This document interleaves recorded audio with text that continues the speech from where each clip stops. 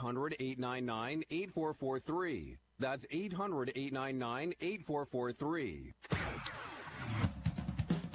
Welcome to a discussion of radical fundamental principles of freedom, rational self-interest, laissez-faire capitalism, and individual rights. The Yaron Brook Show starts now. All right. Today I want to talk about America First, big slogan of the Trump campaign. And what does it mean? What does it mean when we say America First? What do we mean by that? Particularly in the realm of foreign policy. What does a foreign policy of America First look like? What would you say? What would be the first thing you would do if you were in charge of an America First foreign policy? What should Trump do? What should the Trump administration do? Is it doing it? Is the Trump administration today an America First foreign policy administration? Great slogan, great idea, placing the interest of America first.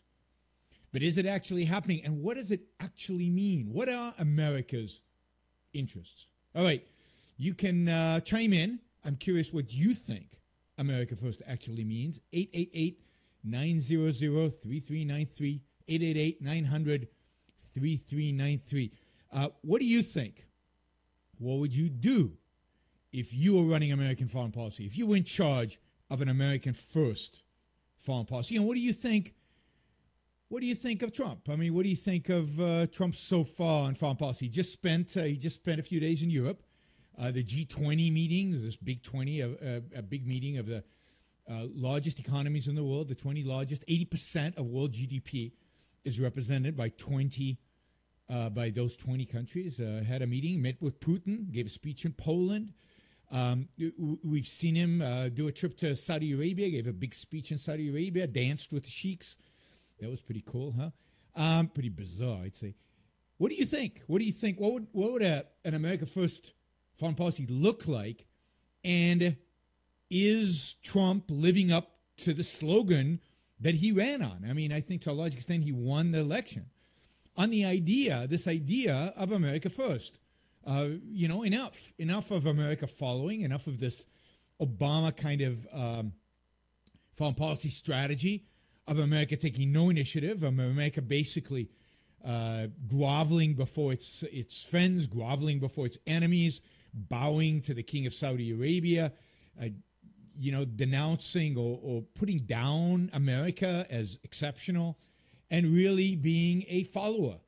So Americans resented that, I think, and rebelled against it. And I think when Donald Trump talked about America First, people responded to it positively. It's like, yeah, finally, somebody's going to stand up for us. And there's also some resentment towards the foreign policy of George Bush, the kind of foreign policy that was going to bring democracy to the world. And we were going to, Operation Iraqi Freedom, we were going to give freedom to the world and intervene everywhere and do it all for the sake of the Iraqis or the Afghans or, again, in some sense, kind of grovel before enemies and appease them. And Donald Trump presented himself as a rejection of all that. And hey, he said during the campaign, in some of the best parts of his campaign, in my view, he said, well, why should we pay to defend South Korea? South Korea is a rich country. Why don't they defend themselves? Why should we pay to defend Japan? Japan's an even richer country. Why don't they defend themselves? What about Europe? This NATO stuff, Trump told us. Shouldn't the Europeans pay their fair share? And should we even stay a part of NATO? Should we really fight to protect Ukraine or whatever? Right? So is he followed through on any of this? Is that America First foreign policy? What is an America First foreign policy? What would it look like? How would we define it? How do we know if Trump was following it or not? And how do we assess? How do we assess the first 6 months of the Trump presidency when it comes to these questions of foreign policy? When it comes to placing America's interests first. So that's all what I want to talk about today in the show, primarily in the first part of the show. So another spin on this, right? Does America First foreign policy include protecting us, and I put protecting us in quotes, protecting us from foreign trade? Does an American first foreign policy include the idea of trade? And whether the Chinese and others were dumping steel in the West, and whether that was bad, and whether we needed to do something, and if we needed to do something, what was it that we needed to do? What should be done? So is that part of America First? Is the idea of protecting us from bad trade deals, do you think, part of this whole America First stuff? So, again, curious to see what you think. 888-900-3393. If you have any thoughts on this America First idea of this whole America First concept and what it might or might not represent. So let us know. Let us know. All right. Let me start with this. Idea. To do America First, we first have to decide what America is. America First means, I guess, that we need to pursue America's interests. But what are America's interests? America's a country of 350 million people. We all have different interests. We have different values. We have different ideas. We don't agree on almost anything. So what are America's interests? And I have a problem generally with these attempts to have kind of collective interests, the public interest, the social good, the all of our, what's good for the country. Well, what does that mean? Good for the country. What does that mean? Because, again, all of us are individuals. All of us have different goods. All of us have different values. All of that have different benefits. So to understand what the public good is, we have to dig deeper, right? What is America? What does America First actually mean? What is America in this context? Is America the 350 million individuals? And in what sense should the government try to look after our interests? And this really goes to the heart of it. In what sense should the government seek to pursue our interests? America is a unique country. In America, we don't believe the government is responsible for our interests. We don't expect the government to provide us with food. We don't expect the government to provide us with housing, although to some extent we do, I guess. America is changing. We didn't in the past expect the government to provide us with health care. Again, maybe that's changing. We expected the government primarily, and this is the idea at the founding of the country, we expected America primarily to protect us, to protect us physically, to protect us from crooks and criminals and bad guys of various varieties. But generally, in America, we expect government to leave us alone. We expect the government to protect our rights and otherwise leave us alone. And the sense in which the government is there to protect our interests, to pursue our interests, to make our to help us, it's in defending us, in protecting us. It's in protecting our rights, our liberties, our freedoms. So what America means in terms of the government is really the government is our agency, it's our servant, it's our agent in protecting us from crooks, criminals, bad guys of various forms, hackers, people who would do us harm. So to me, what America First means is that placing the individual rights, the right to life, liberty, property, and the pursuit of happiness of Americans first in international affairs. It means protecting the life and property of Americans from those who would threaten the life and property, our life and property. It means protecting us from foreign invaders, from foreign agents, from terrorists. All right, when we get back, we're going to take a quick break now. When we get back, we're going to talk about, okay, what does that imply? What does it imply to protect our life and property in terms of how we behave internationally, in terms of what we do internationally? What does America First means if America First means the protection of individual rights of American citizens. All right, you're listening to the Yaron Brook Show. We'll be right back after this short break. Clear. Selling author, prolific media contributor, PhD in finance. This is the Yaron Brook Show. The Blaze Radio Network. I don't know if you saw on your call screener, be of John from Bucks County wants to talk about America First. Sounds good.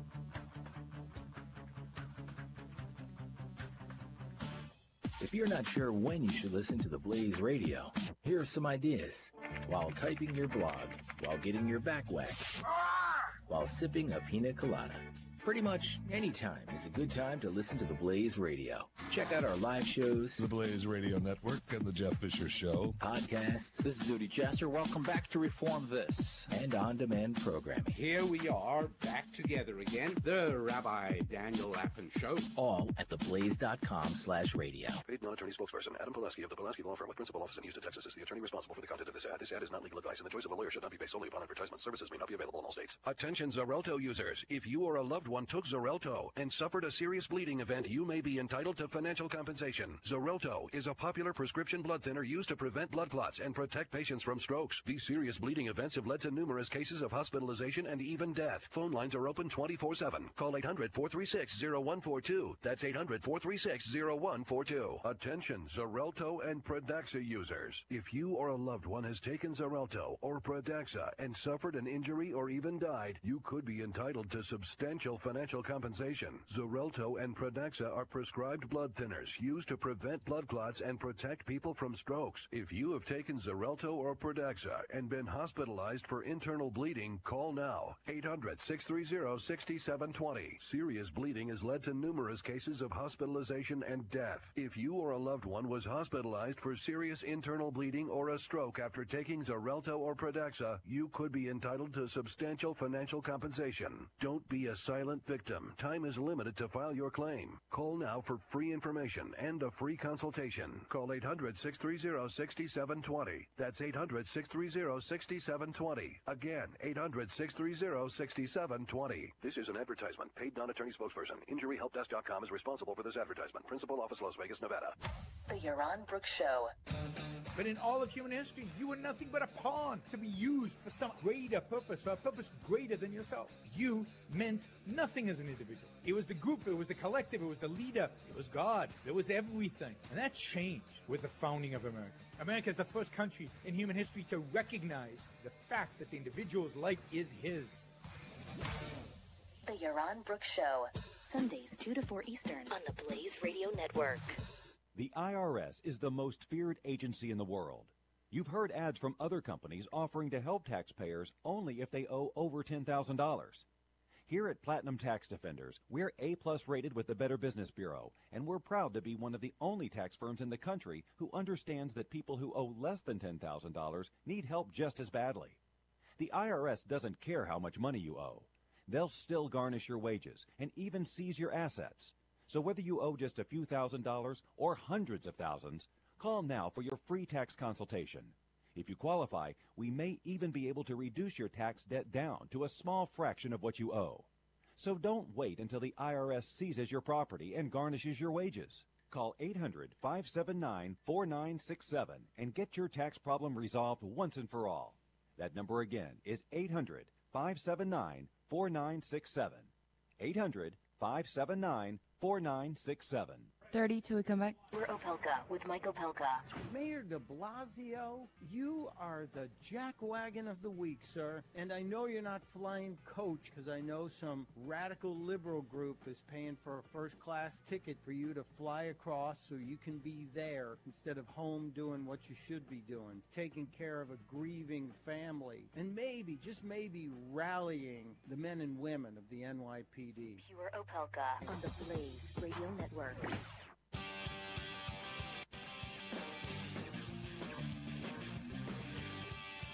You're listening to the Yaron Brook Show on the Blaze Radio Network. So today we're talking about what America First means, what it would look like in foreign policy, and is the question, Donald Trump really an American First president? Does he have any understanding of what America First implies and what a foreign policy of America First would look like? Now, to me, America First means being America. America means protecting the individual rights of its citizens. An American First foreign policy is a foreign policy that places the well-being of Americans in the sense that government is responsible for our well-being only in one dimension. Government is not there to protect our health care. Government is not there, even in my view, to protect our economic well-being. Government is there to protect us from violence, from crooks and thieves and invaders and terrorists, arbitrate disputes, and otherwise leave us alone so that we can produce, we can innovate, we can create. We do that best when we are free, when we free the human mind. Government is there to protect our freedom from coercion, our freedom from force, our freedom from authority, so that we can pursue the rational values that are necessary for us to flourish, for us to pursue our happiness. So when I think America First foreign policy, I think protect us. Kill the bad guys. Get rid of the bad guys. Make sure the bad guys don't destroy American lives and property. That's the primary responsibility of the American government. That's it. When it comes to foreign policy, that's really it. Protect us from those who would do us harm, and put no other consideration before that. And the question is that what Donald Trump means by America First? Is that what all these nationalists like Steve Bannon mean by American First? Is that what they're doing in terms of their behavior? Is that what he did in Saudi Arabia? Is that what he did in Israel? Is that what he did in Poland and in the G20 meeting? Is that idea of protecting our freedoms, of protecting us from harm, does that seem like what is guiding Donald Trump's foreign policy right now? All right, we got a couple of callers, and we're going to start out with John. John from Bucks County. I don't know, Bucks County where? Hey, John. Hi, how are you? Good. Where's Bucks County?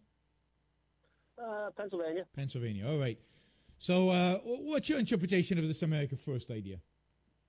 Okay. I think he is following an America First policy. I think really the difference between him and Barack Obama and even George Bush before him, the country was founded on certain principles, and the Bushies were more like one world order for the corporatist kind of people. The Obama and Clinton people were more one world order for social aspects. And that leads down a whole rabbit hole of stuff like they have in Europe where you have no borders. And, if everybody's a citizen of the world, then how can you have a border and stop people from coming into your country? And then that erodes everybody's freedoms who are actually people who are born in the country. I have nothing against legal immigration. I have nothing against, immigrants. I think they're great. They're great, if they're regulated the way they should be and they're, allowed in and, at the pace we need them. So let me ask you this. Let me ask you this, John.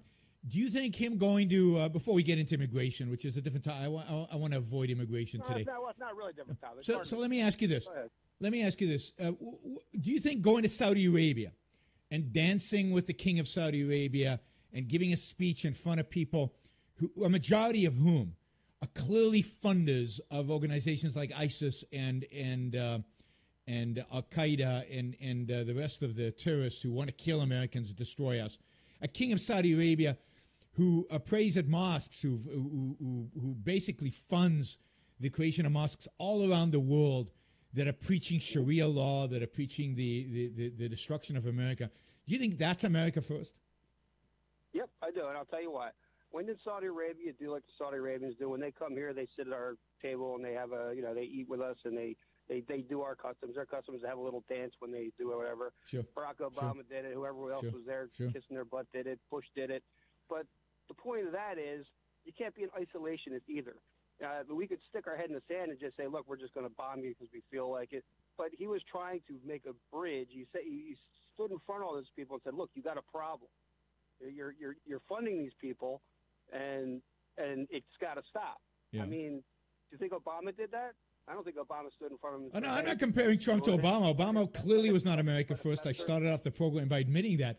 So I don't think the comparison should be between Trump and Obama. I think the comparison should be between Trump and what should be done. And in my view, you don't visit an enemy state. And in my view, Saudi Arabia is an enemy state. You don't visit an enemy state and behave as if they're your best friends and behave as if they are the solution to the problem rather than instigator of the problem. If you want to deal with ISIS, if you want to deal with Al Qaeda, you have to acknowledge Saudi Arabia's responsibility for it. Nah, he started a dialogue. He has acknowledged. You don't dialogue. You don't dialogue with Nazis. You don't dialogue with Islamists. You don't dialogue with jihadis. How do you dialogue with jihadis who want to kill you? What's the dialogue? Funding the jihadis. Saudi Arabia doesn't fund jihadis? Did I say they didn't fund No. jihadis? So how do you dialogue with people who fund?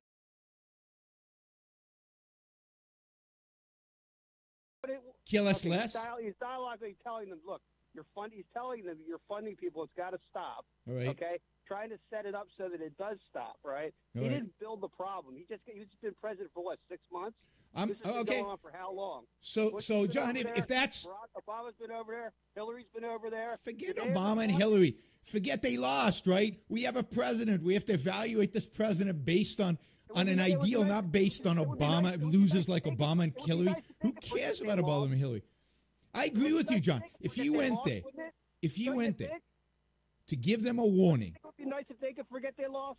I don't think they can forget they lost. I think that's a big problem. No, the big problem is that too many of us won't hold Trump to a proper standard, and we're gonna get, we're not gonna get an America First foreign policy with Trump, because we won't hold him, because we excuse everything that he does. We don't hold him to a high standard. We justify him. John, I really appreciate your call. Thanks for calling. And I agree with you on this point, right? If Donald Trump went to Saudi Arabia and said, stop this, and if you don't stop it, you will feel the full wrath of the American military. And if you don't stop this, we will stop you. And here's a deadline. You got 6 months. You got a year. And maybe that was sent behind closed doors, but I'm willing to gamble. I'm willing to bet my entire net worth that it wasn't. That he, like every other president in the past, talks a good talk and then is a wimp when it comes to those face-to-face meetings. I am willing to bet anything that at the end of the day, nothing will change with the Saudis. Nothing will change with the Qataris. Nothing will change with the rest of the Middle East just because, he went and gave a speech. I wouldn't go there. I believe an American first foreign policy means you don't go to Saudi Arabia. You define who your enemies are, and you define who your friends are, and you tell your enemies, we're not treating you like friends. We're not treating you like associates. We're not treating you like civilized members of society. We are shunning you. We do not visit you. You're not invited to us. Don't necessarily bomb you either. But you're not our friends. You're not part of this. And if you don't behave yourselves, then you might be bombed. If you don't stop funding the people killing Americans, then you might be bombed. But that differentiation between friends and foes is essential to an America First foreign policy. You're listening to Yaron Brook Show. We'll be right back. Yaron Brook on the Blaze Radio Network. I've still got John listed. Yes. No, he hung up. I'm sorry. With callers like that, is that okay, or do you want us to kind of... No, that's fine. Okay. That's fine. Become the ground zero of Sunni Shia divide. Is it at all possible to turn your gain down just a tiny bit? Sure. It's peaking a little bit. Keep its foothold in the Middle East against American interests at whatever cost necessary. That's better. Thank you.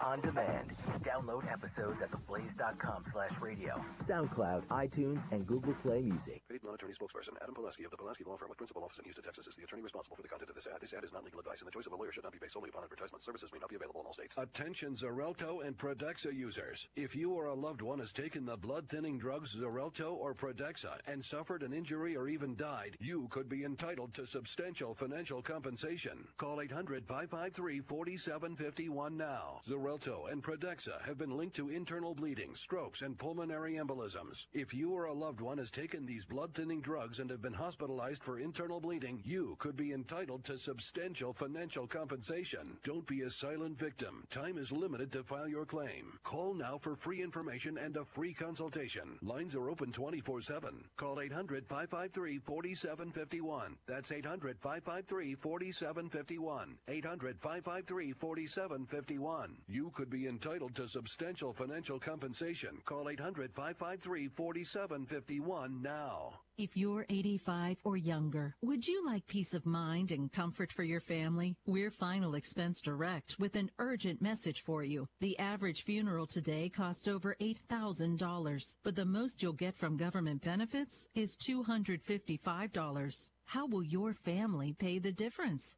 We can help. Our senior plans start as low as just $1 a day and pay up to $30,000 for a funeral and other final expenses. Peace of mind is easy. There's no medical exam. You'll have lifetime coverage, and your plan can't be canceled as long as you pay your premiums. Call now for free information about our senior plans. Answer a few simple questions and receive approval right on the phone. Plus, call right now and we'll give you a discount prescription card for free. Call 800-556-4921. That's 800-556-4921. Again, 800-556-4921. If your credit card bills have gotten out of hand, call Consolidated Credit now. If you're making the minimum payments, but your balance is just not going down, call Consolidated Credit now. If the interest rates on your credit cards are so high, it will take years to get out of debt. Call Consolidated Credit now. 800-294-1788. They've helped over 5 million people with credit card debt. They can consolidate your debts into one lower payment, reduce your interest rates, and get you out of debt fast. If you're struggling with credit card debt, Consolidated Credit Programs will teach you how to get out and stay out of debt. Call 800-294-1788. 800-294-1788. That's 800-294-1788. Consolidated Credit Counseling Services Incorporated, 5701 West Sunrise Boulevard, Fort Lauderdale, Florida, 33313. Not a loan company. Licensed by the New York Department of Financial Services and by the Vermont Department of Financial Regulation. Maryland DM 19, Oregon DM 80031. Services are primarily educational in nature. Are you worried about your mom or dad living alone in their house? Hi, I'm Joan London. Listen, I know how difficult it is to find senior care for someone you love. That's why I recommend a free service called A Place for Mom. They are the nation's largest senior living referral service. Call A Place for Mom today. To receive free information on senior living communities in your area, call A Place for Mom at 1-800-803-6960 till we come back. A Place for Mom offers free one-on-one advice from local advisors and a personalized list of senior living communities you can visit. If you have questions about senior care for your mom or dad, there's a place for answers, A Place for Mom. Call A Place for Mom in the next 10 minutes to get your free ebook on financing senior care as well as free information on senior living communities in your area. Call 1-800-803-6951. That's 1-800-803-6951. Don't miss Pat and Stu. I drove a Mercedes for a while that someone else owned, and they have a nice, pretty good sized screen on them. Is that your way of saying you stole a car? I drove a car for a while that somebody else owned. Yeah, that's a pretty nice screen. And the police called it Grand Theft Auto. They don't call it that if they don't know. Pat and Stu, weekdays at 5 p.m. Eastern on the Blaze Radio Network.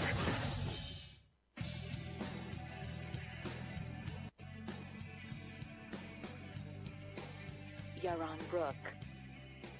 All right, we're talking about America First, what that means. And my essential point here is that America First means that it's a reflection of the only purpose of American government is to protect us, to protect our rights.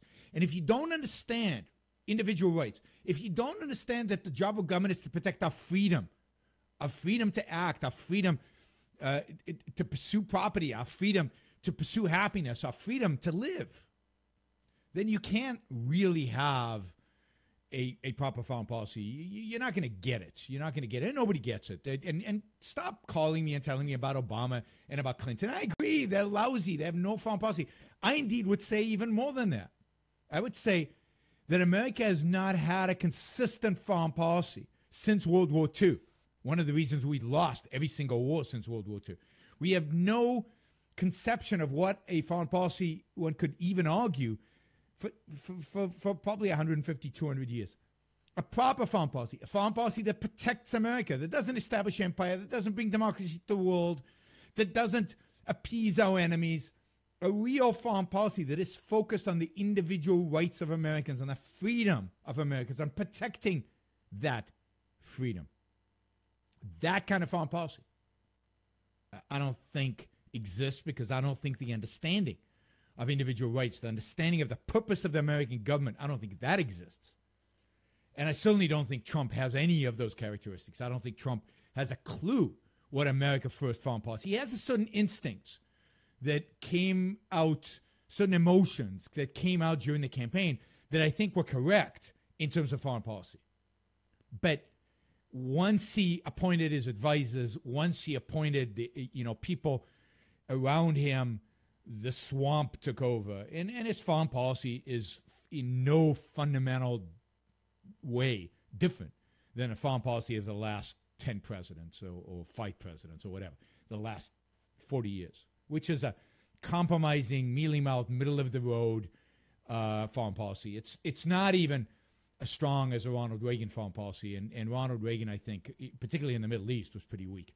All right, if you want in on the conversation, disagree with me, or agree with me, that would be unusual. 888-900-3393, 888-900-3393. I come at every issue that revolves around government from the perspective of individual rights, from the perspective of the role of government being the protection of my freedom, your freedom.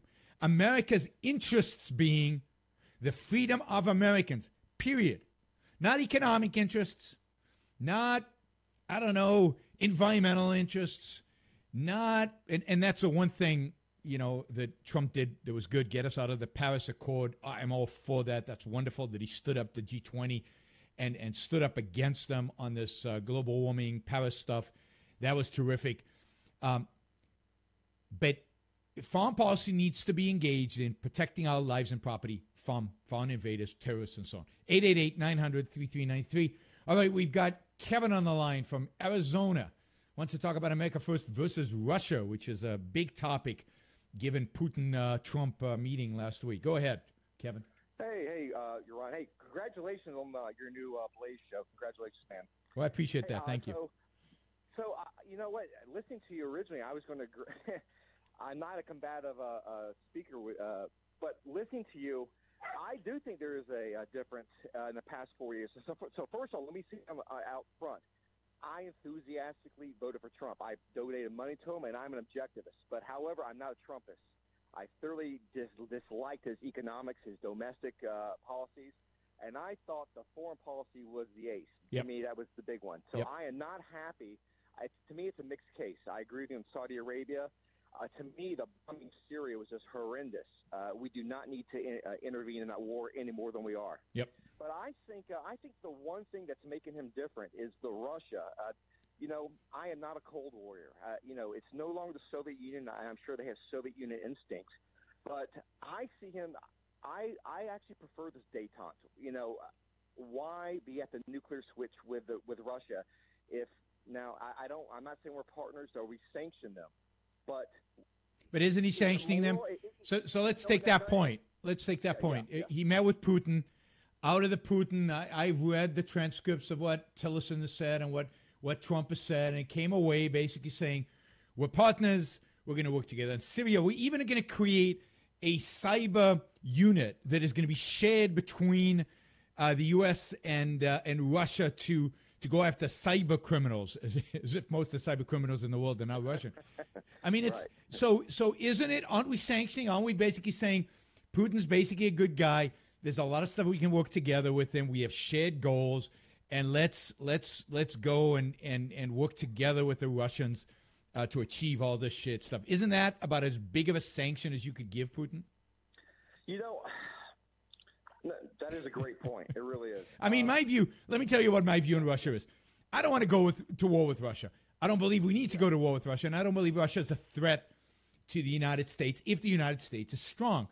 But I would not take a meeting with Putin. Putin's a murderer. He has blood in his hands. He starts wars. I just like Ronald Reagan identified the evil empire in the Soviet Union, I would say, look, on the world stage, Putin is a bad guy. He does bad things. But you know, if he's in Europe, Europeans take care of it. We're not going to go fight a war for Europe, and this relates to NATO, which I'll get to in a few minutes. But I would not take a meeting with Putin. I would not be friendly with Putin. I would not be negotiating ceasefires in Syria with Putin. Whose side are we on in Syria? I mean, this goes to your point about not intervening in Syria. Why are we negotiating with Putin about ceasefires in Syria? Who do we want to win there? Who are we trying to protect there?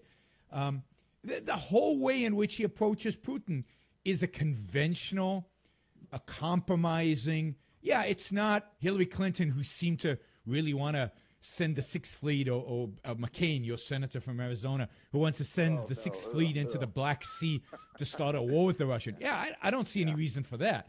But I do see reason to clearly articulate the case. This guy's a bad guy.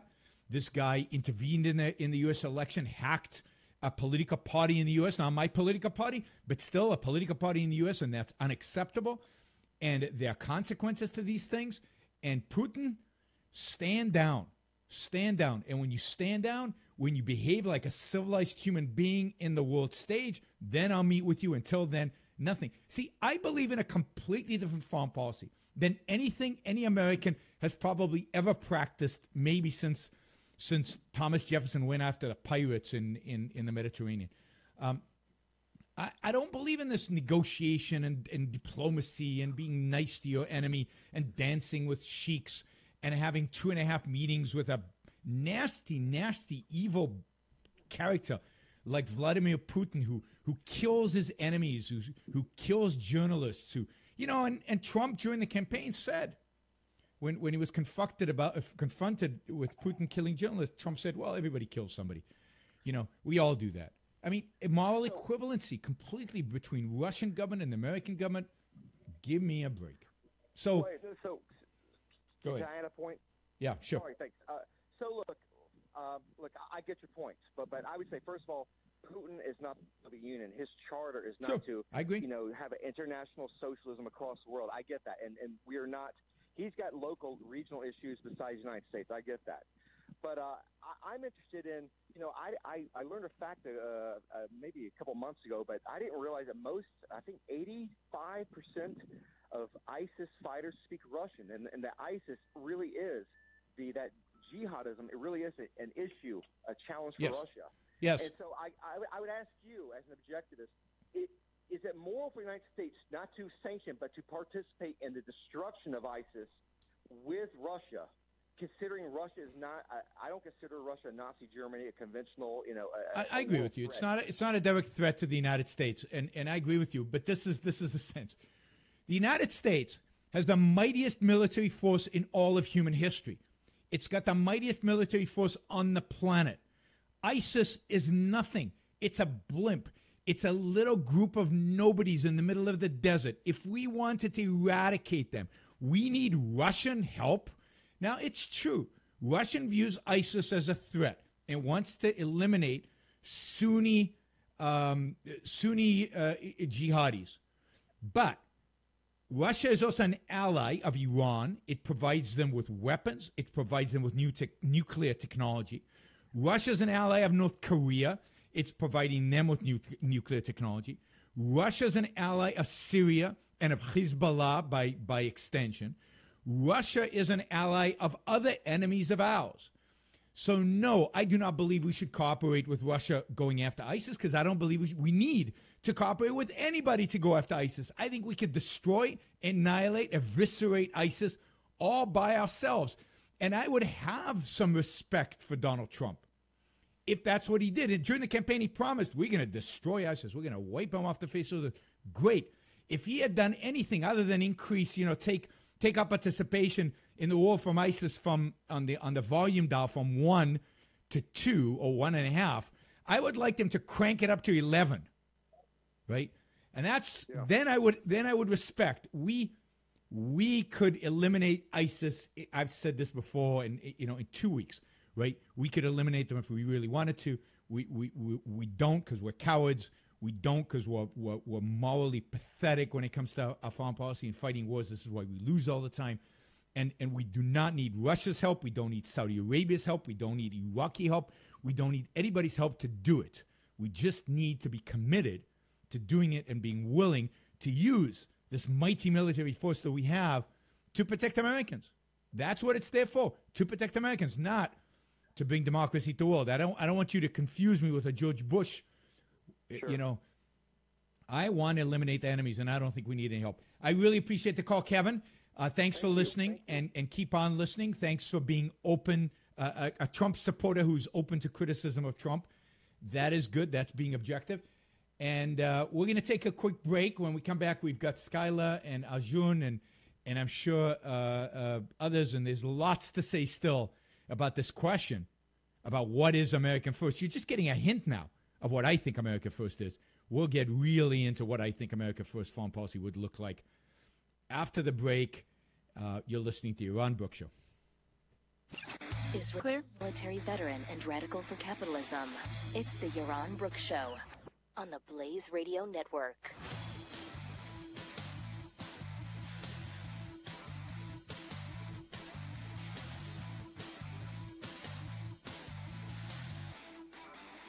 Podcasts that relate to your life. And if the community bands together and says, we're going to help you, let's do this, then it can happen. When you have the time to listen. This was a number on the spreadsheet, and the accounts weren't fully balanced there. Ready for download now or later. And that's how people look at it when they don't understand that life is sacred. Check out Matt Walsh at theblaze.com/radio, SoundCloud, iTunes, and Google Play Music. Paid non-attorney spokesperson Adam Pulaski of the Pulaski Law Firm with principal office in Houston, Texas is the attorney responsible for the content of this ad. This ad is not legal advice, and the choice of a lawyer should not be based solely upon advertisement. Services may not be available in all states. Attention Xarelto users. If you or a loved one took Xarelto and suffered a serious bleeding event, you may be entitled to financial compensation. Xarelto is a popular prescription blood thinner used to prevent blood clots and protect patients from strokes. These serious bleeding events have led to numerous cases of hospitalization and even death. Phone lines are open 24/7. Call 800-436-0142. That's 800-436-0142. Have you written a book and want to get it published? Then call Page Publishing at 800-733-9813. Immediately. That's 800-733-9813. Page Publishing is looking for authors of all types of books. And unlike most publishers, Page Publishing will take the time to review each and every book submitted to them and give you their feedback. If they like what they read, they'll get your book into bookstores and for sale online at Amazon, the Apple iTunes Store, Barnes & Noble, and other outlets. They handle everything: editing, cover design, copyright protection, printing, publicity, and distribution. So if you've written a novel, children's book, cookbook, inspirational work, poetry, or a biography and want to get it published, then you need to call Page Publishing and do it immediately. Call 800-733-9813 now for your free author submission kit. Again, for your free author submission kit, call 800-733-9813. That's 800-733-9813. Your road to fame and fortune could very well start with this simple phone call. Call Page Publishing at 800-733-9813 for your free author submission kit. Monday through Wednesday at 5 p.m. Eastern. What evidence did they have? Join Glenn and his team. Is there anybody here that thinks government gets it right that often? Inside the think tank. What they're not saying is, look, there was a warrant that targeted something within Trump Tower. We don't trust the intelligence community, and I think that's a disturbing thought. As they connect the dots on the news of the day. His connection is 1 degree separation from Vladimir Putin. Think Tank, Monday through Wednesday at 5 p.m. Eastern on the Blaze TV. Non-attorney paid spokesperson. Could your house go into foreclosure? Are you behind on your mortgage payments? Does it seem like the bank has no interest in helping you save your home? And you feel like you have nowhere to turn for help? Then we have good news for you. Foreclosure Protection Services can help save your home as they specialize in foreclosure assistance. That's all they do. If you're behind on your mortgage payments, being threatened with foreclosure, have been denied a loan modification, or been the victim of a predatory loan, it's critical that you call Foreclosure Protection Services now at 800-899-8443. Their network of attorneys and their agents are available to speak to you now. If you're behind on your mortgage payments, Foreclosure Protection Services can help stop the foreclosure process. Call today before it's too late. New laws are in effect that may save your home. Call Foreclosure Protection Services now at 800-899-8443. 800-899-8443. That's 800-899-8443. The IRS is the most feared agency in the world. You've heard ads from other companies offering to help taxpayers only if they owe over $10,000. Here at Platinum Tax Defenders, we're A-plus rated with the Better Business Bureau, and we're proud to be one of the only tax firms in the country who understands that people who owe less than $10,000 need help just as badly. The IRS doesn't care how much money you owe. They'll still garnish your wages and even seize your assets. 60 till we come back. $1,000 or hundreds of thousands. Call now for your free tax consultation. If you qualify, we may even be able to reduce your tax debt down to a small fraction of what you owe. So don't wait until the IRS seizes your property and garnishes your wages. Call 800-579-4967 and get your tax problem resolved once and for all. That number again is 800-579-4967. 800-579-4967. 30. The Morning Blaze with Doc Thompson. Coming up on the next program, an ingenious plan for Cal and an ingenious plan for ISIS. Wow, I can't believe you say that. No, those are two separate stories, two different things. Okay. Plus, what seems like a TSA failure. So another failure? Yeah, pretty much. And what seems like a VA failure. So another failure. Yeah, a lot of failures coming up in the next program. The Morning Blaze, weekday mornings 6 to 9 Eastern on the Blaze Radio Network.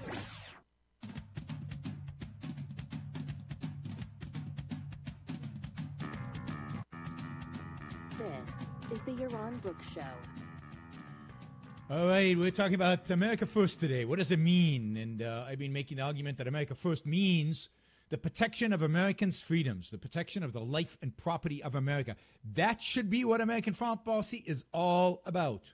It should be the only goal of the American foreign policy, or at least the primary, overwhelming goal of American foreign policy. We'll get to one other at least goal related to that. But the lives and property of Americans, that's it. The government is there to protect us. It's not there to manipulate us. It's not there to compromise. It's not there to be liked. It's not there to appease. It's not there to schmooze with Putin. Who cares what the Russians think of us? What's important is that Americans are protected from, for example, Russian hackers, who I think are a threat to the life and property of Americans, particularly property. And it's the government's responsibility to help us protect our property. And if somebody is using cyber attacks, in other words, the internet, to attack our property, it is the U.S. government's job to help protect it. And that means going to Russians and telling them to stop. Otherwise, there will be consequences. And you can figure out what those consequences are. I don't believe you have to go into nuclear war with Russia in order for the consequences to have meaning. All right, we've got Skylar on the line. We don't have a lot of time before the break. Hey, Skylar, how's it going? Good afternoon, Dr. Brook. Good afternoon. What's up? I would like to know how proper it would be to say, instead of America first, America only. Yeah, I mean, I think that's right. I think it is America only. The job of the American government is to protect the lives and property of Americans, the individual rights of Americans. I think America first makes most sense, and only in the sense that there are going to be contexts in which we have allies. There are going to be contexts in which we work with other countries. I'm not against allies. I just want to make sure our allies are really the good guys and not the bad guys. I would never consider Saudi Arabia or Russia an ally. I don't believe Russia was an ally even in World War II. I think one of the biggest mistakes in World War II was the United States viewing the Soviet Union as an ally. And, so America only is right as long as that doesn't mean in people's minds building walls, not, ignoring other people, ignoring the world. I'm not what some people call, I hate this term, but what some people call isolationist. I don't think there is such a term. What I am for is the United States getting involved in the world only, and this is your point about America only when it serves its interests, and those interests are the protection of the lives and property. And I'm repeating myself, I know, because nobody talks like this. Nobody talks about lives and property of American citizens. Nobody talks about individual rights.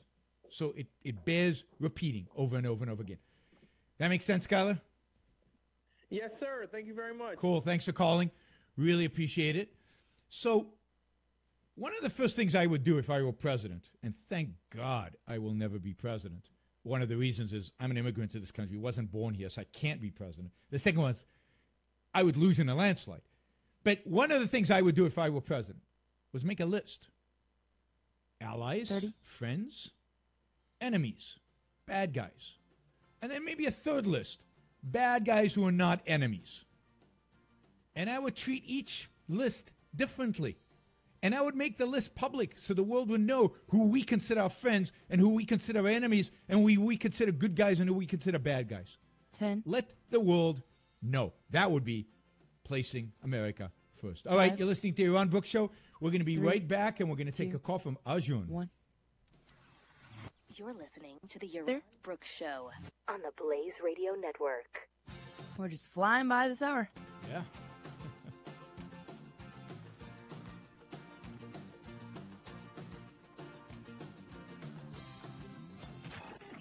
Reform This with Zuhdi Jasser. The most influential locus of power in the Muslim establishment is the royal family of Saudi Arabia. And President Trump, as much as he's trying to recalibrate some of the stability, they call it that, regional stability in the Middle East, went to Saudi Arabia and started to awaken them to their need to counter terrorism. Reform This on demand. Download episodes at theblaze.com/radio. SoundCloud, iTunes, and Google Play Music. Paid non-attorney spokesperson Adam Pulaski of the Pulaski Law Firm with principal office in Houston, Texas is the attorney responsible for the content of this ad. This ad is not legal advice, and the choice of a lawyer should not be based solely upon advertisement. Services may not be available in all states. Attention Xarelto users. If you or a loved one took Xarelto and suffered a serious bleeding event, you may be entitled to financial compensation. Xarelto is a popular prescription blood thinner used to prevent blood clots and protect patients from strokes. These serious bleeding events have led to numerous cases of hospitalization and even death. Phone lines are open 24/7. Call 800-436-0142. That's 800-436-0142. Rebuild or replace transmission, $3,200. Anti-lock brake system, $1,000. Rebuild or replace engine, $2,400. Truth is, once your manufacturer's warranty runs out, it's all on you. Every last cent. Get protection for covered repairs with a vehicle service contract from Toco Warranty. Unlike other companies, with Toco, there's no down payment, and the monthly payments are really affordable. Not sure how long you're keeping your car? At Toco, you can pay as you go. Keep your hard-earned cash and call Toco Warranty right now at 800-219-6614 to save big money on covered auto repairs. Prices vary by vehicle, but for about the cost of a tank of gas per month, a Toco plan has your back on expensive covered car repairs. Monthly payments are very affordable. Get your free quote now. Call Toco at 800-219-6614. That's 800-219-6614. 800-219-6614. Cancellation fee may apply. Subject to eligibility. Not available in Missouri and Washington. Waiting period and deductible apply. Coverage provided and administered by Warrantech Corporation or its affiliates. Not affiliated with any manufacturer or dealership. Visit tocowarranty.com for complete terms and conditions. This is a national health alert from the 24/7 Diabetic Health Hotline. If you, a family member, or loved one has diabetes, now, regardless of your age, if you have insurance, you may qualify to receive diabetic testing supplies with little to no out-of-pocket cost. If you call right now, you could get a free meter upgrade. In addition, we'll give you a free pedometer as our special gift to you. Call now. Call the 24/7 Diabetic Health Hotline now at 800-483-6631. 800-483-6631. The Jeff Fisher Show. We've been making fun of Mr. Alex Jones. No one apologized. Professor Charles Tyler presented his findings. Fish are becoming transgender with contraceptive pill chemicals being flushed down household drains. So we are actually turning the frogs gay. And Alex Jones was 100% correct. Alex, I'm sorry. You were right. The Jeff Fisher Show. Saturday mornings, 9 to noon Eastern. On the Blaze Radio Network. This is The Blaze Radio Network. At theblaze.com/radio.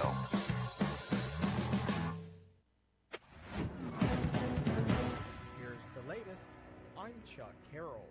U.S. Ambassador to the United Nations Nikki Haley says President Trump wanted Russian President Vladimir Putin to know that the U.S. knew Russia meddled in the election. Yes, we know you meddled in our elections. Yes, we know you did it and cut it out. And I think President Putin did exactly what we thought he would do, which is deny it. Appearing on CNN's State of the Union, Haley would not confirm whether the U.S. has taken action against Russia for interference, but said the U.S. won't ever fully trust the Putin-led country.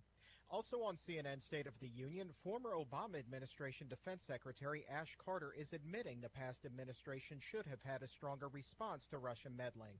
Carter also weighing in on revelations Trump and Putin discussed creating a joint cybersecurity unit to combat election hacking. This is like the guy who robbed your house proposing a working group on burglary. A ceasefire brokered by the United States and Russia is now in effect in southwest Syria. Secretary of State Rex Tillerson calls it a de-escalation agreement in the war-torn country. Trump also touting the agreement between the U.S., Russia, and Jordan this morning on Twitter.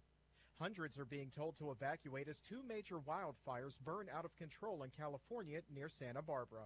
Officials say a fire near Camp Whittier that began yesterday has now burned 5,400 acres. No progress in stopping that blaze yet.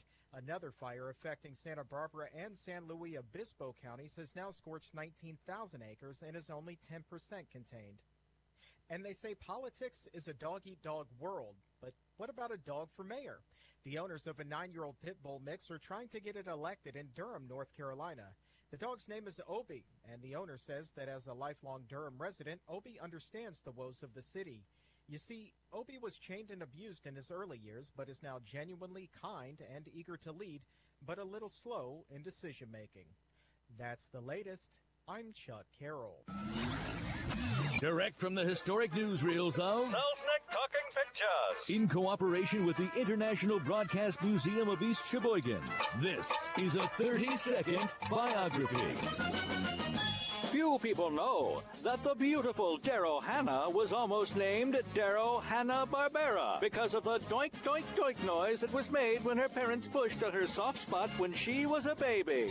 This star of the big screen and mugshots across the country starred in such classics as Blade Runner, Splash, Steel Magnolias, and as the one-eyed assassin in Kill Bill. In 2013, she revealed when she was a child, medical professionals recommended that she be institutionalized and medicated, which explains her dating Neil Young. This has been a 30-second biography brought to you by the Blaze Radio Network. Direct from the historic newsreels of Selznick Talking Pictures, in cooperation with the International Broadcast Museum of East Sheboygan, this is a 30-second biography. Bill Clinton's brother from another mother and member of the English Parliament, the funkadelic singer George Clinton was famous for putting nanoparticles of quantum physics into modern dance music with such super hits as Atomic Dog, Spooky Action at a Distance, and Schrodinger's Cat, which won for Best R&B Single in 1983 and was later re-released as General Tso's Chicken in your grocer's freezer. George Clinton was once rumored to have solved Einstein's unified field theory, but couldn't read his handwriting the next morning when he sobered up. It was at that point that George decided to give up the funk. This has been a 30-second biography brought to you by the Blaze Radio Network. If you're not sure when you should listen to the Blaze Radio, here are some ideas.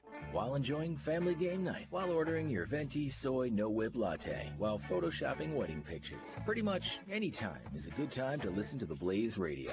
Check out our live shows. Hi there, it's Doc, Chris, and Cal from the Morning Blaze. Podcasts. 100 Days of Trump, because it's been an exciting 100 days. And on-demand programming. Thanks for tuning in to another edition of 40 Acres and a Fool here on the Blaze Radio Network. All at theblaze.com/radio. Paid non-attorney spokesperson Adam Pulaski of the Pulaski Law Firm with principal office in Houston, Texas is the attorney responsible for the content of this ad. This ad is not legal advice, and the choice of a lawyer should not be based solely upon advertisement. Services may not be available in all states. Attention Xarelto users. If you or a loved one took Xarelto and suffered a serious bleeding event, you may be entitled to financial compensation. Xarelto is a popular prescription blood thinner used to prevent blood clots and protect patients from strokes. These serious bleeding events have led to numerous cases of hospitalization and even death. Phone lines are open 24/7. Call 800-436-0142. That's 800-436-0142. Paid non-attorney spokesperson Adam Pulaski of the 60 to come back. Houston, Texas is the attorney responsible for the content of this ad. ad. This ad is not legal advice, and the choice of a lawyer should not be based solely upon advertisement. Services may not be available in all states. Attention Xarelto and Pradaxa users. If you or a loved one has taken the blood-thinning drugs Xarelto or Pradaxa and suffered an injury or even died, you could be entitled to substantial financial compensation. Call 800-553-4751 now. Xarelto and Pradaxa have been linked to internal bleeding, strokes, and pulmonary embolisms. If you or a loved one has taken these blood-thinning drugs and have been hospitalized for internal bleeding, you could be entitled to substantial financial compensation. Don't be a silent victim. Time is limited to file your claim. Call now for free information and a free consultation. Lines are open 24/7. Call 800-553-4751. That's 800-553-4751. 800-553-4751. You could be entitled to substantial financial compensation. Call 800-553-4751 now. Welcome to a discussion of radical fundamental principles of freedom, rational self-interest, laissez-faire capitalism, and individual rights. The Yaron Brook Show starts now. And today we're talking about America First, what it means, and whether Donald Trump is a representative of an American First foreign policy. I think I've argued so far that no, he's not. The idea is a good idea. It's not an idea he invented, but he projected some good ideas during the campaign around this idea of American foreign policy, and yet has not lived up to any of them. As far as I'm concerned, I know some of you, I'm sure, will disagree. But what does America First mean? It means the protection of Americans. It means the protection of American citizens, the protection of their rights. It means the protection of their rights to life, liberty, property, and the pursuit of happiness. That's what America First. It means protecting our lives and property from foreign invaders, from terrorists, from people outside the U.S., that's why it's foreign policy, who would do us harm. Now, we don't even do that inside the U.S. The U.S. government hasn't focused and hasn't, made its primary function to protect our individual rights inside the United States for 100 years at least. So it's not surprising that it doesn't know what it's doing, doesn't know how to do it, doesn't know what to do when it comes to our foreign policy. So I'm going to take a quick call from Arjun, who's calling from Hong Kong. This is like becoming an international show. I think we got Malaysia the other day. Now we got Hong Kong. Very strong in Asia. I don't know about, maybe we're going to have to get some European callers. I don't know where the European callers are. All right, Arjun, you want to talk about terrorism and in the states, I guess, that fund terrorism?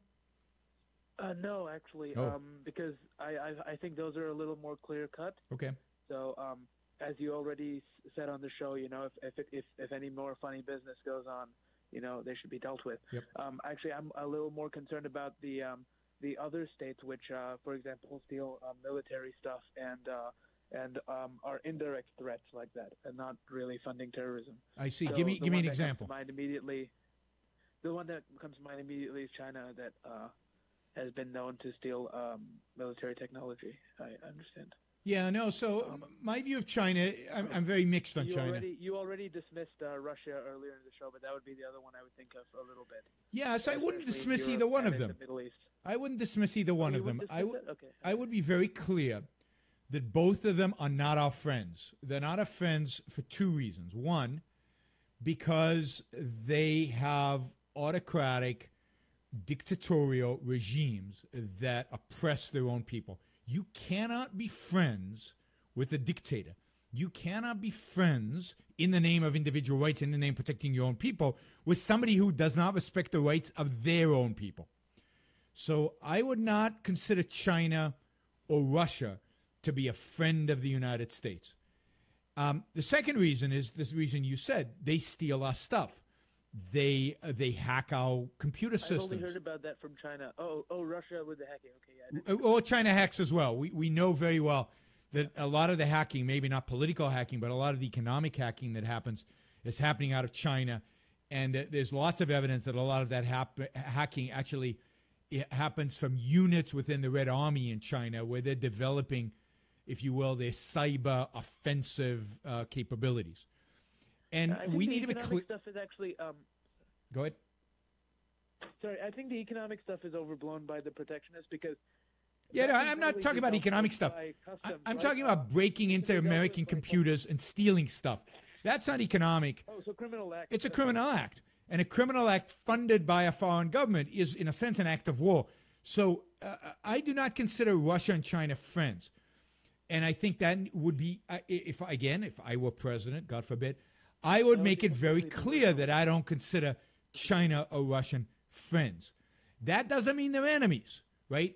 It means that I'm wary of them, that I've got an eye on them, that if they do things like hacking and other stuff, there are repercussions, and those repercussions could be cyber warfare against them. It means that I warn American companies when dealing with these countries that these are not right-respecting countries and that their rights might be violated when they go over there, and don't expect us to jump and protect your property if you're voluntarily going and dealing with them. It means that we put them on notice that if they don't behave, they could make the enemies list, and you don't want to make the enemies list because of how powerful the United States is and what it would mean to be an enemy of the United States. I'll get to that in a few minutes. But in the case of both China and Russia, I mean, you could like push it a little bit, and you could say, okay, China is allies with North Korea. North Korea, sure. Through Iran.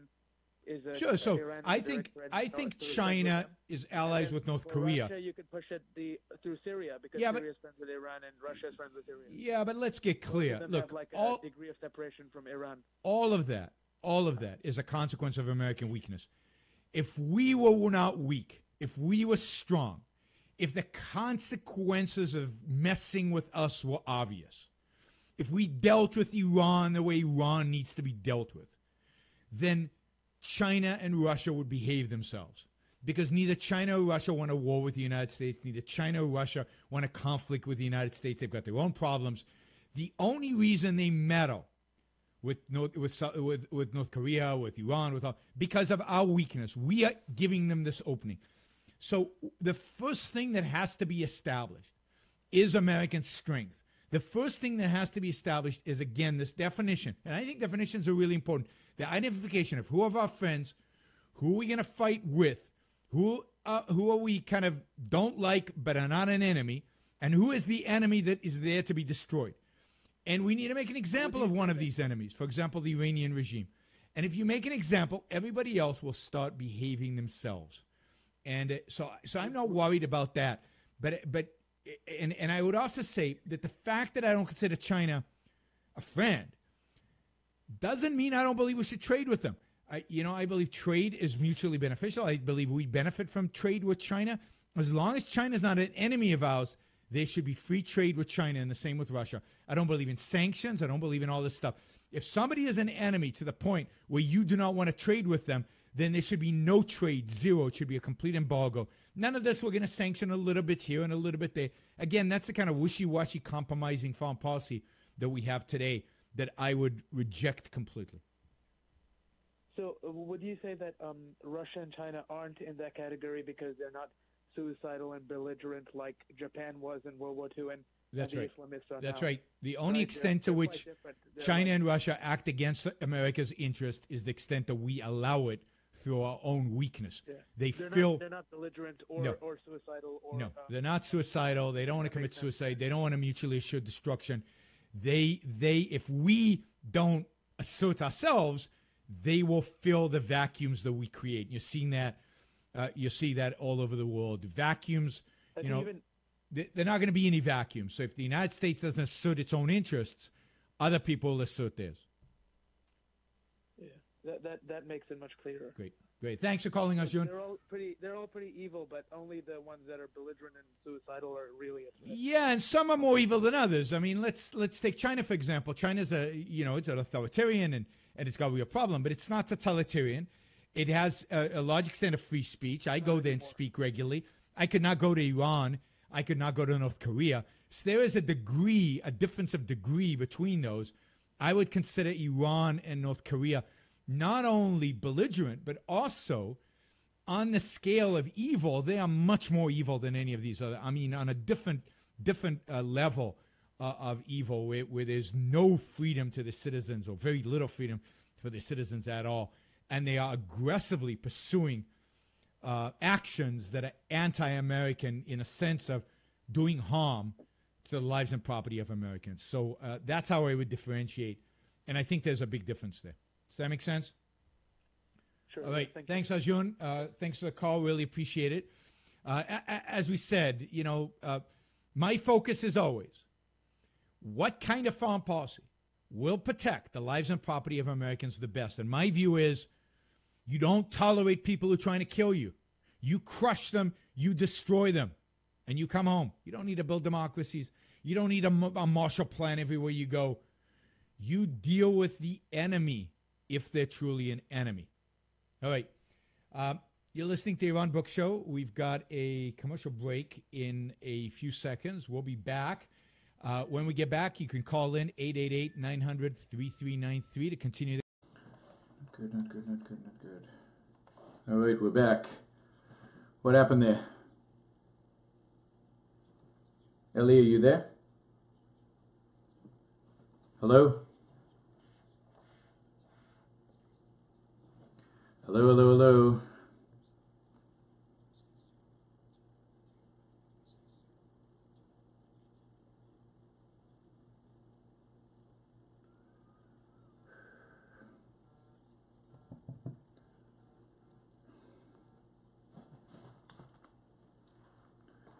Hey, I'm back on. I'm connected to you. You don't hear me? Because I can hear the show.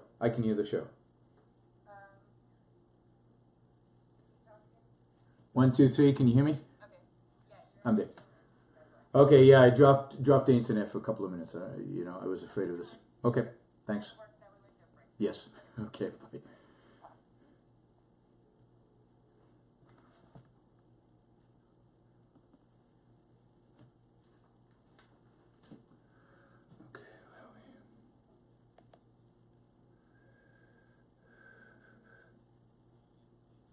For 1636. Still have about 2 minutes till we come back. Okay, good. Yeah, because Tiger was with Kylie. Okay. Yeah. Double just gave us the feedback. By the way, didn't I say it was because of the money? Man, we could have just ended it right when Lawrence said it was about the money. And Double was like, no. And then we went into this big thing. You didn't know why. You said you didn't know. We ended right back where we started. Exactly. Okay, so we got it. It's because of the money. The Lawrence Jones Show, Saturdays at noon Eastern, on the Blaze Radio Network. If you're 85 or younger, would you like peace of mind and comfort for your family? We're Final Expense Direct with an urgent message for you. The average funeral today costs over $8,000, but the most you'll get from government benefits is $255. How will your family pay the difference? We can help. Our senior plans start as low as just $1 a day and pay up to $30,000 for a funeral and other final expenses. Peace of mind is easy. There's no medical exam. You'll have lifetime coverage, and your plan can't be canceled as long as you pay your premiums. Call now for free information about our senior plans. Answer a few simple questions and receive approval right on the phone. Plus, call right now and we'll give you a discount prescription card for free. Call 800-556-4921. That's 800-556-4921. Again, 800-556-4921. Don't miss Pat and Stu. We'll share the number one reason you shouldn't give your child a smartphone. How about because they're children? That's it? Same reason we shouldn't give one to Jeff. That Jeffy also has a phone and you don't want them on the same network. Yeah. And we'll also tell you why someone reported a Twitter user's snack to the police. Just because it looked like a human foot doesn't mean it was. Everyone on Twitter just overreacted. Pat and Stu, weekdays at 5 p.m. Eastern on the Blaze Radio Network.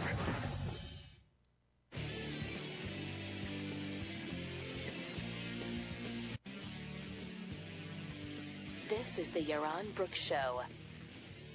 All right, we're talking today about America First. And just to give you some context, my beliefs when it comes to morality and ethics, I'm an egoist. I believe in rational self-interest. I believe that the purpose of my life is the pursuit of my happiness. I think this is very consistent with the founding of the country. My purpose of my life is not to sacrifice to others. It's not to make other people better. I am not my brother's keeper. I am my own keeper, and I might choose to help my brother, and I might not. I might choose not to help my brother. It should be my choice. I'm against the welfare state because I don't believe the government should tell me who to help and who not to help. I don't believe the government has the right to coerce me into assisting some people. If I want to do that, there are voluntary ways to do it. And the same thing with foreign policy. I don't believe it's a government's job to go out and help people. Foreign aid, Trump just committed, I think, $600 million to foreign aid programs all over the world. I don't believe in foreign aid for anybody, including Israel. I'm a big fan of Israel's. But Israel doesn't need our foreign aid. They're a rich country. They're doing well. And it's not an issue of need, even if they needed it. Not our job. Not our job. You want to help Israel? Send them a check. You want to help poor kids in Africa? Send them a check. Not the government's job. The government is the agent, my agent, to protect me. Not to be a social worker. Not the role of government. All right, so I want an America First foreign policy to be focused on protecting my life, my property. That's it. And that means, and I started to articulate this, and I know Michael just called in from Tennessee, and he wants to talk about universal market income or universal basic income, I think he means. And I'm gonna take your call, Michael, but we're gonna have to do it after the next break because I want to say a few things still about foreign policy, and I'm happy to talk about universal basic income, but not right now. All right. So what would I do? As I said earlier, an American First foreign policy. First thing you have to do is define and tell the world from now on, we in America will only use our military and will only use our Navy and our military force to defend the lives and property of Americans. We are not going to fight for you. We're not going to help you out just because you need our help, unless helping you out is directly related to protecting the lives and property of Americans. We ain't doing it. And in that context, I would list here the people we're willing to work with. I, for example, would leave the United Nations. I would immediately leave the United Nations. Maybe my first act as president, certainly in foreign policy, would be to abandon the United Nations, ask them to get on a boat and set up their headquarters in Caracas, Venezuela. I think that would be fitting. Either there or maybe in Damascus, Syria. They should have their headquarters there. Because that's the kind of UN policies. That's what they lead. They lead to devastation and death and destruction and poverty. They want the United Nations is so concerned with human rights that they have Syrians and Saudis and Venezuelans and Cubans on the Human Rights Commission. I would get out of the United Nations. It is a hostile organization to the United States. Wouldn't give them a dime and ship them out of New York. New York's too good of a city to house the United Nations. So I would make it clear this is about American interests, and the United Nations is not part of that as American interests. And I would make a list. These are the countries we're willing to work with in the world. These are the countries that are enemies, our enemies. And beware if you're an enemy of ours, because you might get the wrath of our military. And these are countries that we don't like, we're not going to work closely with, but they're also not enemies. So you're on notice, but we're not going to do anything to you. By the way, I would only have embassies in the countries that are friends. I would not have any embassies in Russia, China, in Venezuela, in a lot of these countries. I mean, by having or Saudi Arabia, for example, by having an embassy in a country, you're sanctioning the legitimacy of the regime in that country. I don't accept the legitimacy of any regime that does not respect, at least at a basic level, the individual rights of its citizens. Regimes that are authoritarian do not get my respect, and therefore do not get a sanction from the greatest country in human history, from the country that represents it as a beacon of freedom. At least that's what the United States of America used to be. So I would say no embassies in those countries. And so that would be first step number one. Second, I would make it clear. That these terrorists, whether they be ISIS, whether they be Al-Qaeda, whether it's Hamas, Hezbollah, Islamic Jihad, Muslim Brotherhood, and they're all the same from my perspective. Some are more deadly to Americans, others less deadly. Some only want to kill us in the future because they're too busy right now. Others want to kill us right now. They're all the enemy. The enemy is Islamic Totalitarianism, and the enemy is the ideology of jihadism. Right? Anybody affiliated with these organizations, anybody funding them, anybody, in any way protecting them, is an enemy of the United States, and therefore should expect the full wrath of the American military.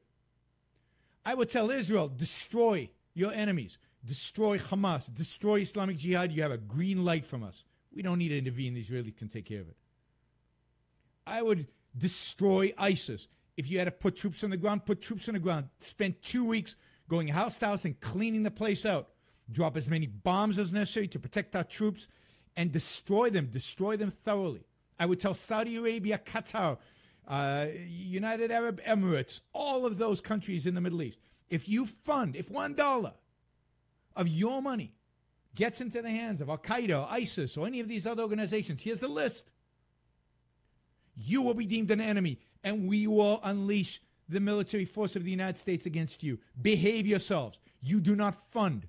You do not support the destruction of America. I would tell the Saudis, you do not fund mosques that preach the destruction of the West. You do not fund mosques that preach the destruction of America. You do not fund mosques that preach Sharia law, which means you don't fund mosques, period.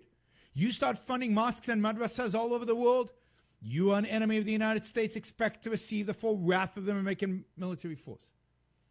The same thing with Iran.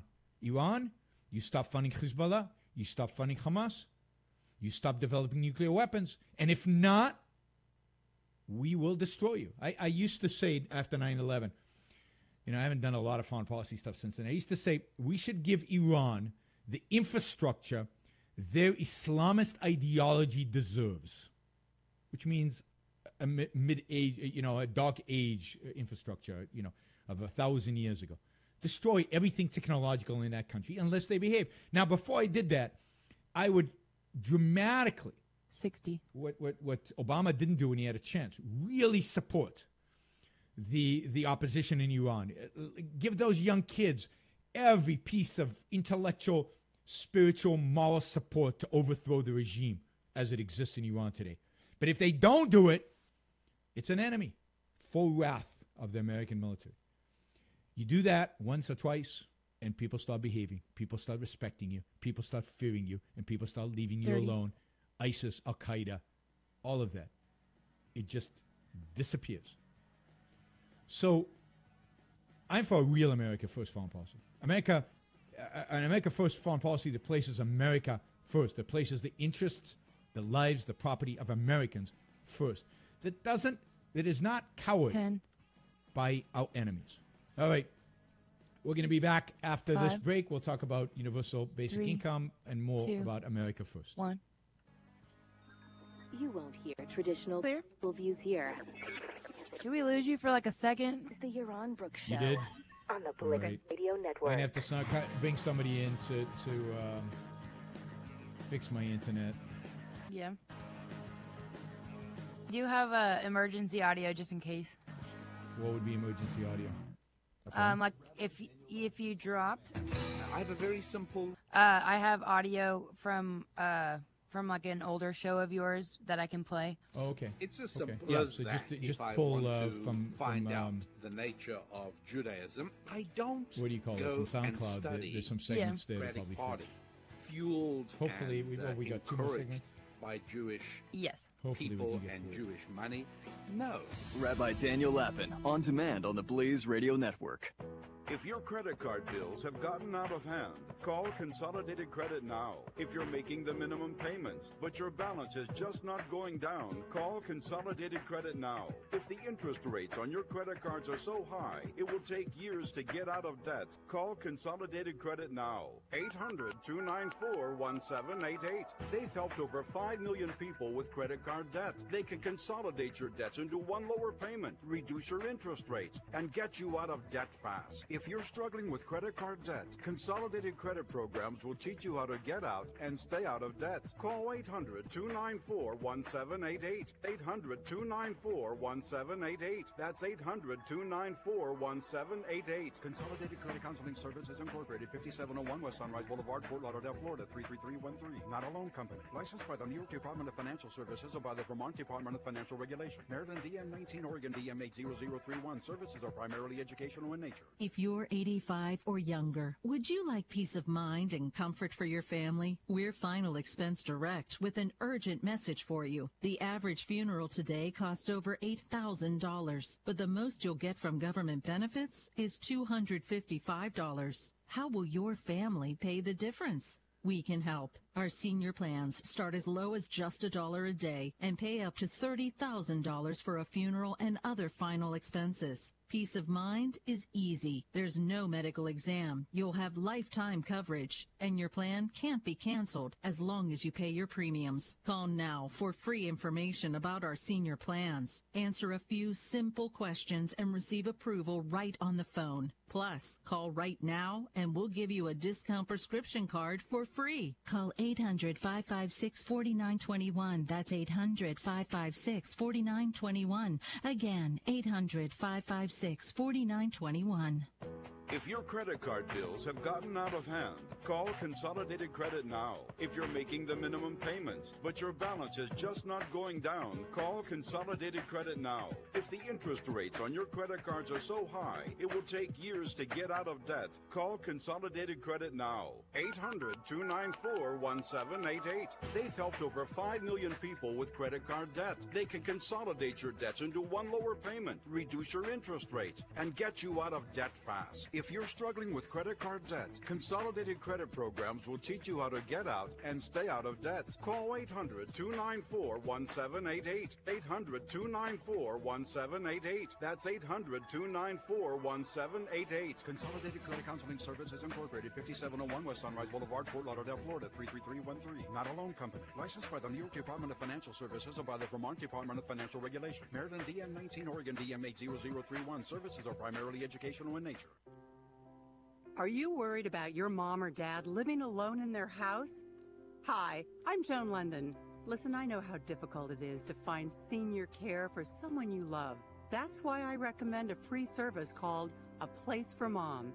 They are the nation's largest senior living referral service. Call A Place for Mom today. To receive free information on senior living communities in your area, call A Place for Mom at 1-800-803-6960 to come back. A Place for Mom offers free one-on-one advice from local advisors and a personalized list of senior living communities you can visit. If you have questions about senior care for your mom or dad, there's a place for answers, A Place for Mom.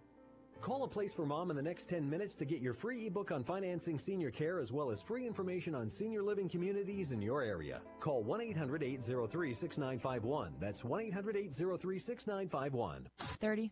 Pure Opelka with Mike Opelka. Monday, starting at noon Eastern, we'll be back to look at all the events of the weekend, all the stuff that happened in Germany, the craziness. Plus, we're going to look ahead. How do we get education back? How do we take control and actually focus on teaching kids instead of looking at them as experiment, as lab animals that we can poke and pry and get into their heads? We'll deal with that. Be here. Pure Opelka on the Blaze Radio Network.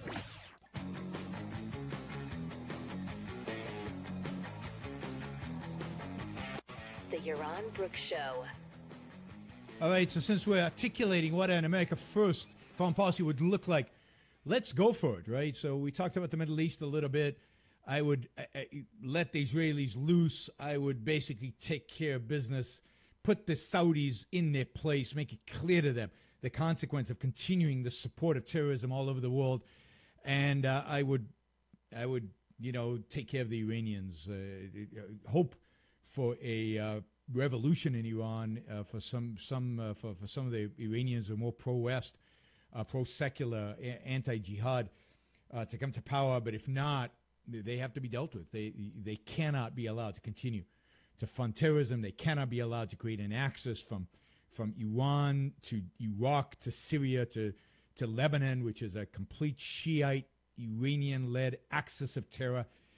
This is what George Bush created with his failed foreign policy. This is what Obama encouraged with his failed foreign policy. And this is what Donald Trump is facilitating with what looks like is going to be his completely failed foreign policy. So, none of them are America first. None of them come close to being America first. So these Shiites, the Shiites are winning in the Middle East. There's no question about that. That's why the Saudis are so terrified. But more than that, let's go further. Let's go to Europe. Let's go to Russian aggression in Ukraine. I mean, this is my standard for going to war, right? This is the standard for going to war. Are you willing to look your kid in the eye and say, your kid, your son, your daughter, this is a war you should volunteer and go and fight? No, you're not willing to do that? Then it's not a good war. It's not a just war, right? So I believe in only volunteer army, always. I don't believe in a draft. I think the draft is one of the most evil things in the world. And that includes, by the way, Israel. I don't believe in the Israeli draft. I think Israel should have a volunteer army. So I don't believe we should go to war unless you believe that it's so important to go to this war that your kid would be willing to fight in. And the standard there is only it's defending the values. Only it's defending the lives and property of America. So should we go to war in Ukraine? No. Should we go to war if Russia invades Estonia? No. Should we go to war if Russia invades Poland? No. Europeans are rich. Let the Europeans defend themselves. So one of the things I liked about Trump, I never liked Trump. I despise Trump. I still despise Trump. But one of the things I liked about Trump in the campaign is he brought up the issue of should we be in NATO? And I don't think we should be. He brought up the question of should we be defending NATO countries that get attacked? I don't think we should be. I don't want my son fighting in Estonia. It's one thing to fight against terrorists after 9/11 because they struck America. They're an enemy of the United States. They want to destroy the United States. But Estonia has nothing to do with us. So I would get out of NATO. I would get out of NATO. I don't believe the United States needs to be a member of NATO. I think the Germans and the British and the French are wealthy enough that they could fund NATO themselves and they could defend themselves. They're far richer than Russia, by the way, far, far richer than Russia. So they have nothing to fear. I mean, this is the other thing. Oh, the Russians, they're so dangerous. No, they're not. No, they're not. They should be easy to take care of if the Europeans actually invested in it. But, I don't. And it's the same with South Korea. Why are we in South Korea? South Korea is a rich country. Its neighbor to the north is a poor country. I believe South Korea could take care of North Korea if it was left alone to do so. And if it didn't rely on America. And by the way, if I were a country, any country in the world, and America said, we'll protect you, I wouldn't trust them for 1 minute. I would look at the history of the last 50, 60 years and say, you guys haven't won a single war. Except maybe, the Gulf War in 91 and maybe in Grenada or something. You haven't won a single serious war since World War II.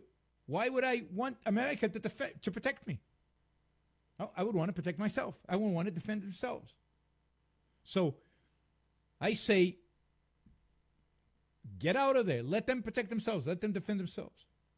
I believe in a very strong United States fleet, Navy, that protects the shipping lanes, that protects trade, that does not let China restrict shipping, restrict trade, opens it up to the world. One of the first military actions the United States got involved in was Thomas Jefferson in the very early part of the 19th century during his presidency, ordering the Marines to the Mediterranean to destroy, eviscerate the pirates, the Muslim pirates who are disrupting shipping. This is the property of the United States, right? The property of American citizens, not the property of the United States, the property of American citizens. And it needs to be protected. So the idea that we have pirates in Somalia and other places when we have the kind of Navy we have today is ludicrous. We should go there and make it clear what happens to pirates who try to hijack American ships. They die very quickly. That's an American first foreign policy. Robust Navy that protects the shipping lanes, a robust military that destroys our enemies. And by the way, our military is plenty robust today. We have the largest. I would cut the military. You can cut spending significantly. There's so much waste. We're in 120 different countries today. We're hunting down people in Kenya. Tribal conflicts we're involved in 120 different countries. We don't have enemies in 120 different countries. If we just focused on enemies, if we just focused on destroying our enemies, not building them up, then we need a small military, but incredibly powerful. Incredibly powerful. Hey. So that would be an American first. And let me just say, Trump ain't no American first foreign policy president, unfortunately. There's nothing I see in what he's done. His meeting with Putin, his groveling with the Saudis, his refusal to move the Israeli embassy, the American embassy in Israel from Tel Aviv to Jerusalem because he's afraid of offending the Palestinians or the Saudis or the Egyptians or whoever. Really, none of that is America first. None of that. His commitment in Poland just a few days ago to defend any NATO country. So if somebody invades Turkey, and he's a country on the way towards Islamism, a potentially jihadist country, American kids are going to be sent to defend Turkey. This is what he committed to, including Estonia and Ukraine. Well, Ukraine's not part of NATO, but Estonia certainly is. Wrong, bad foreign policy, not America first, and not, by the way, what he promised during the campaign. So, no, I don't consider Trump an America first president. Unfortunately, it's sad, but true. I don't think he was elected because I don't think Americans understand America first. I think the America first portion that people responded to, unfortunately, tragically, was his anti-trade rhetoric and his anti-immigration rhetoric. And let me just be clear. I'm for trade, 100%. We'll talk about it in the next segment. And I'm for immigration. I'm a huge supporter of immigrants and immigration.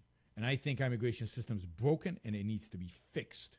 Before we talk about legal, illegal, we have a broken system. Fix it. And that means allowing more legal immigrants into this country. Make it easier for people to come to this country, particularly if they're coming here to work. All right, we got Michael on the line who wants to talk about universal basic income. After the break, I'll take that call, but I do want to talk about steel tariffs. I want to talk about steel because this is a big issue coming out of the G20 the other day. All right, you're listening to Yaron Brook Show. We'll be right back after this break. This is the Yaron Brook Show, the Blaze Radio Network.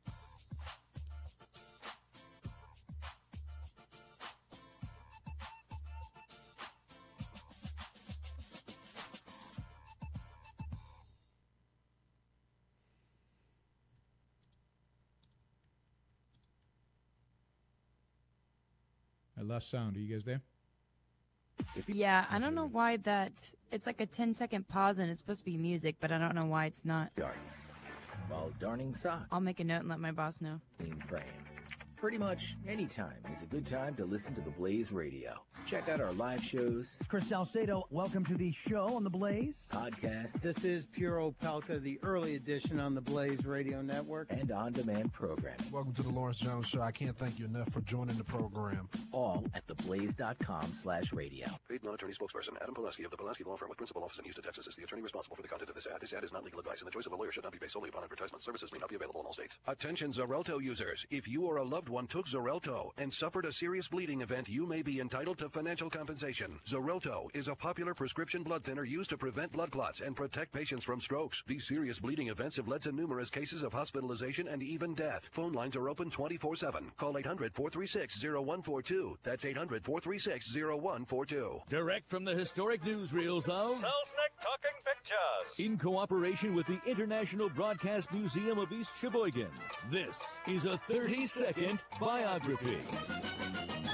America's 13th president, Millard Fillmore, was the first Millard and the last member of the Whig elected to office, if you don't count Joe Biden's hair plugs. After the Whig Party broke up around 2 a.m. in 1856, Millard invented the popular phrase, "Here, hold my weave," believing the Whigs would rise again to power. He's also credited for sending Commodore Perry to open up Japan for American business and for installing the first bathtub in the White House, just so he could sing his favorite song, Rubber Ducky, You're the One. You make that time so much fun. Rubber Ducky, I'm awfully fond of you. This has been a 30-second biography brought to you by The Blaze Radio Network. America Now with Buck Sexton. On the left, Democrats, liberals, tearing down America is like their national pastime. They love that. Every night, Buck is in the Freedom Hut. Welcome to the Freedom Hut. Breaking down the important issues. Class anxiety, though, is the defining characteristic of the American experience. America Now with Buck Sexton. Some Democrats I know are very patriotic. Look, it's a radio show. I'm having a little fun, everybody. Let's not get too crazy. 7 p.m. Eastern on the Blaze Radio Network. Non-attorney paid spokesperson.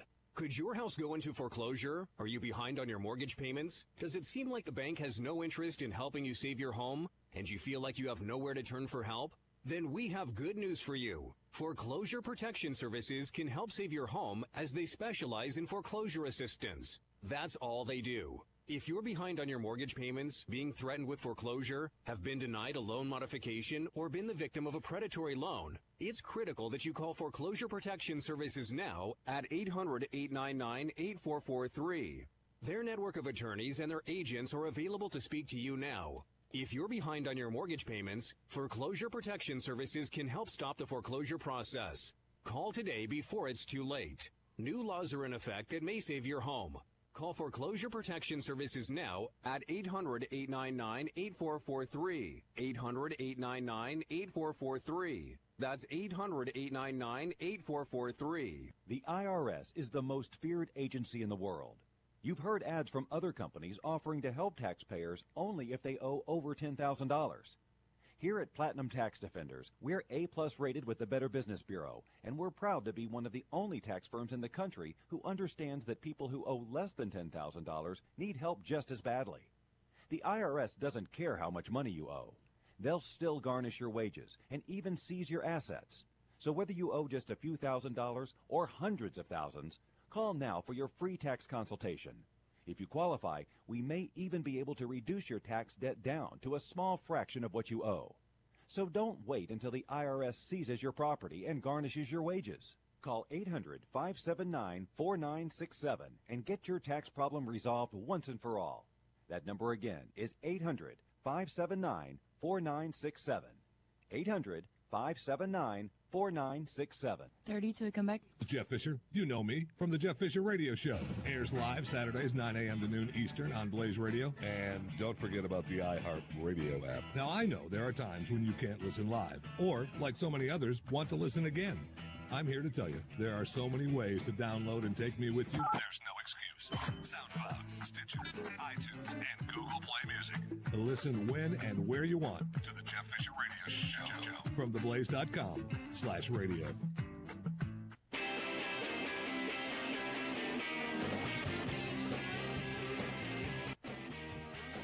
Yaron Brook. This show goes by so fast. We're at the last segment of the show now, so feel free to do so. And also, I'd appreciate it if you found any of the material today entertaining in any way, or useful or educational. Then follow me on Facebook. Follow me on Twitter. Twitter, Yaron Brook, YARONBROOK, YARONBROOK. Or on Facebook, facebook.com/ybrook. Ybrook. Follow me there. And, a lot of stuff. I put out a lot of videos. I put out a lot of content. I link to a lot of interesting articles. Be my friend on Facebook. Well, follow me. I guess it's like me. Like me on Facebook and follow me on Twitter. These things. Yeah. Hey, Michael. Yeah, I'm here. You want to talk about universal basic income, or you want to talk about America first? Well, I mean, I don't care what we talk about, but I respect your views, and I'm a student of Ayn Rand, Milton Friedman, Thomas Sowell, Hayek, all that stuff, and I'm a huge capitalism, free market guy. Cool. And I believe markets always work. So go ahead. So if you believe all that, why do you have a question about universal basic income? Well, I'll tell you. because for years I always heard about how Milton Friedman was sort of in favor of it. Yep. And it kind of, I always kind of thought, oh, well, that's just one of his big flaws, I guess. Yep. And then I started thinking about Ayn Rand, feelings aren't tools of cognition. So I was like, well, I need to verify this. So I finally digged into it, and I spent a couple months looking into it. And at the surface, it seems antithetical to market principles, but he's got some pretty sound reason as to why it would be a better alternative to what we have now. Well, the question is, would it be better or would it be best? And the question is, what are we arguing for? Are we arguing for improving the existing system? Or are we arguing for a real revolution, a laissez-faire capitalist revolution? Yeah. And I absolutely agree with you there. Yeah, and there's no question that a universal basic income, if done right, and truly if it replaced every single other redistribution program in the U.S., including Medicare and Social Security and food stamps and everything, if we wiped all those out and we replaced them with some kind of universal basic income, yeah, it would be better. It would still be immoral. You would still be using force to take money from some people and give it to others. You would still be distorting the economy by taxing people and giving handouts to people. So in a moral and practical sense, it's not the best. Is it a marginal improvement over what we have today? Yeah. Just imagine, just think of all the bureaucrats that you would fire who manage all the different government programs as they exist today if you replaced it with something simple like a universal basic income. Now, could you actually get away with it? That is it affordable? Because the basic of a universal basic income is that everybody gets it, so that you don't penalize people from getting it. So there's no tax on working. And can you afford to do it is a big question. But I think the bigger issue is, yeah, it's an improvement, but it's still dramatically immoral. It's by us advocating for it, by Milton Friedman advocating, we gave it sanction. We gave the idea of redistribution sanction. And that's what I find offensive. Right? Yeah, I agree with you there. I think the whole argument is basically, God, we've got to do something about the welfare state. And I guess but what I don't want to do is make it more efficient, because then it'd be harder to get rid of it. I mean, the fact that it's so inefficient, the fact that it's so destructive, actually gives us an opportunity to make the case, hey, this shouldn't exist at all. And look, but we'll never win that battle until we win the moral argument. And to win the moral argument, the redistribution is morally wrong, you can't at the same time fight the moral argument that redistribution is wrong, and at the same time say, yeah, but in the meantime, I want to do this massive redistribution. Yeah. Yeah, you're contradicting yourself. And I think Friedman, unfortunately, on many fronts, had this issue where he would give short-term solutions that I actually think long-term undercut the case for freedom and liberty and laissez-faire capitalism. Look, Michael, thanks for the question. Thanks for calling. Please call again, because I'm sure I'll do a whole show on universal basic income at some point. So really appreciate the call. We're about to wrap up here. We got about a minute and a half before we wrap up the show. So thanks for calling. Keep listening. Well, I love your work. And, appreciate it. Ayn Rand, Appreciate it. Great. Everybody out there, read Ayn Rand. Follow me on Twitter. Follow me on Facebook. And look us up at the Ayn Rand Institute, AynRand.org, AYNRAND.org. So I want to talk about, at some point, about steel and dumping and all this stuff that Donald Trump's been talking about later, coming out of the G20. But we don't have time. We don't have time. So a future show we'll do about trade and why I am a free trader, why I believe absolutely in free trade. I don't believe in any of this nonsense that we're getting out of the Trump administration. I don't have any problem with the Chinese dumping their steel here. I think it's great. It actually lowers our cost of so many of our goods. 10. So great. You're listening to Yaron Brook Show. You have been listening every Sunday, 3, this time, this place. 2, Talk to you next week. 1. There. The principles of rational self-interest and individual rights.